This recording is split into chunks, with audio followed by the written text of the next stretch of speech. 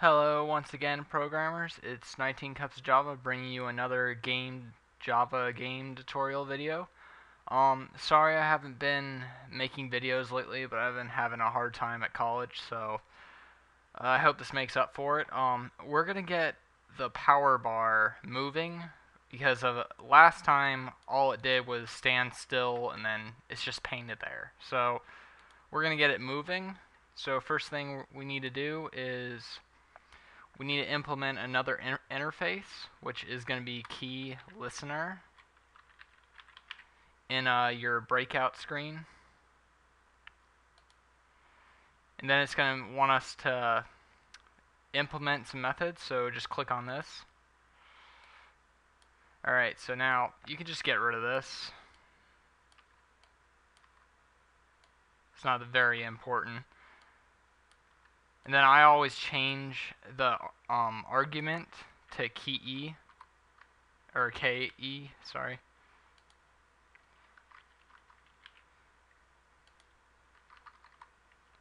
Alright, now what we're going to need to do is we're going to make an int, and it's going to be called key code.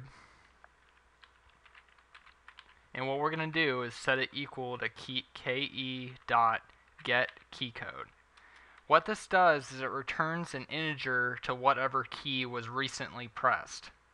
So that's good, so we can tell which key was pressed, and we can check for the ones we want to know. So we're gonna type a if statement, and it's gonna be if key code is equal to, I think it's key event. Hold on.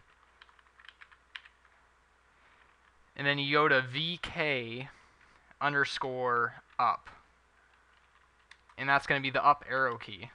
Oh, whoops, we're doing a bar, so it's actually going to be left, sorry.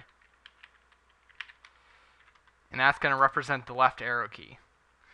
And now, since we know we're going to be checking for two keys, which is going to be left and right. So only one of them can be pressed, so we're going to do else if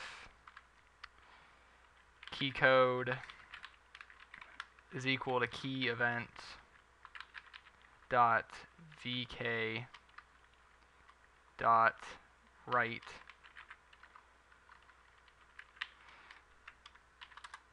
So basically what we're going to do in here, and something's wrong. Hold on real quick.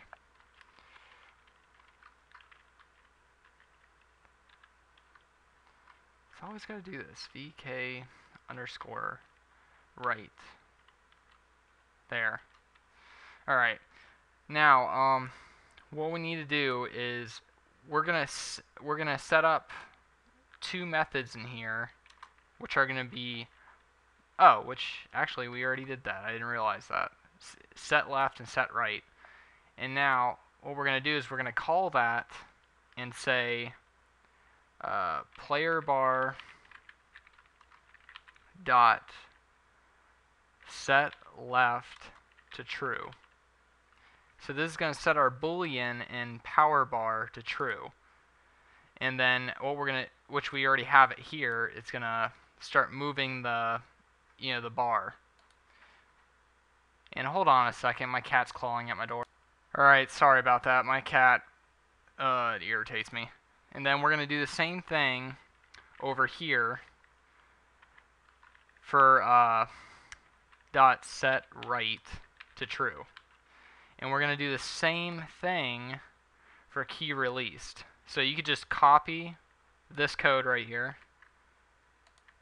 and paste it into here. And basically all we're going to change is this and set it to false.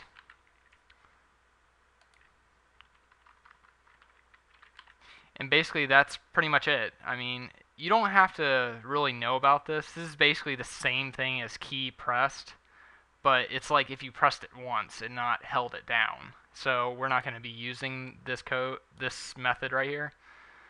And I think that's it, because we had more code written out than I thought we did, because I thought I would have to type this and also these. So let me see if it'll work. It should work. Oh, I don't think we added key listener. Yeah, sorry. So we're going to go back to breakout screen, and we actually have to add key listener to JPanel. So how we do that is we do this. This dot add key listener this, because the key listener, the methods that we put down here, are in this class. So we want to add the key listener of this class from this JPanel. That probably sounds confusing, but just put this code and it should work.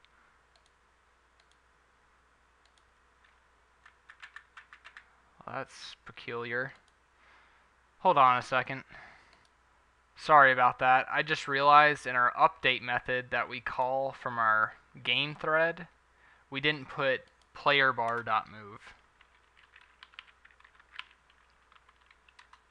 Sorry about that. There's little things that can mess up the program, so now it should work. God dang it. Hold on a second. Sorry about that for the third time. We forgot one more method, and this is the most important. You type in this dot request focus. Oh, whoops. Come on. Focus in window. Which I'm probably not going to type that out right. Request right here. Request focus in window. Basically what this does is key events, they need the focus to actually start, using the methods we implemented. So you basically request for the focus in the JPanel. So that's what this method does. So now let's try it out. And boom, look at that. It's moving. The only problem is it goes out of the screen. We don't want that. So what we're going to do is go into powerbar, and yeah, we have the width and height, I think. What is this? Width divided by 2 minus 20.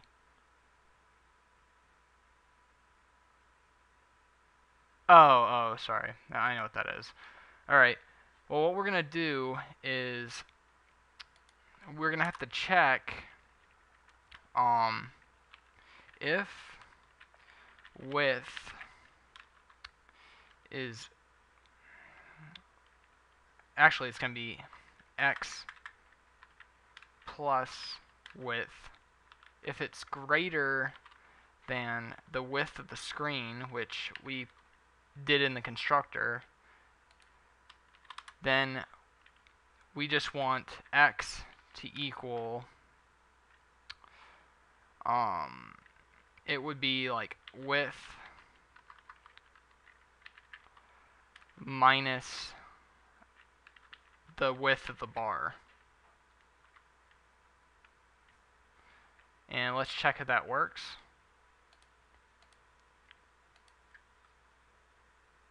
Boom, there we go. Now we got to get the left side.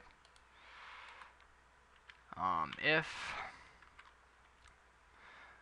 x is less than 0, then we want to set x equal to 0, because 0 is the left side of the screen.